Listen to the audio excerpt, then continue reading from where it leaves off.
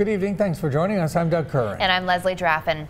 In tonight's top story, human trafficking advocates are pointing out warning signs after a series of massage parlors were raided in prostitution stings. This comes after raids at 7 parlors in Bell County, including 3 in Temple.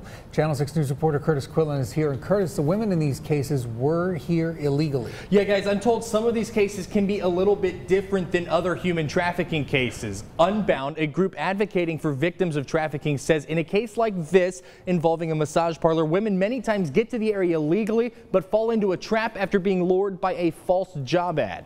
Help looks different. Bell County Sheriff Eddie Lang says one worker among the 7 massage parlors raided for prostitution operations has said she is the victim of human trafficking. But how can you tell? Jessica Foran is the director of survivor advocacy for Unbound, a group in Waco which helps trafficking victims, and was there with Temple police at all 3 parlors raided last week. She says in the illicit massage parlors, women tend to live on site, sleeping on mattresses or pallets in the back. Many of them, the women are rotated out every couple weeks. There's always new women in and out. That's one of the reasons Britt Frank, who works next to one of the spas raided in Temple, says she called police about her suspicions. We talked to the people across the shopping center from us just to ask if they noticed anything weird, and they had all said the same thing.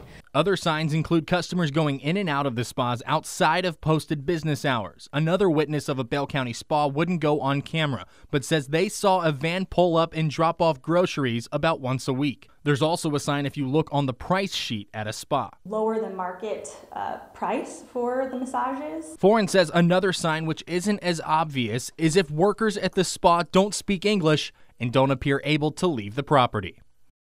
Now, if you notice any of these signs at area massage parlors and feel it is suspicious, law enforcement urge you reach out. Numbers to area police and the National Human Trafficking Resource Center are available on our website at kcentv.com. Guys. All right, Curtis, thank you very much. It is time now for a first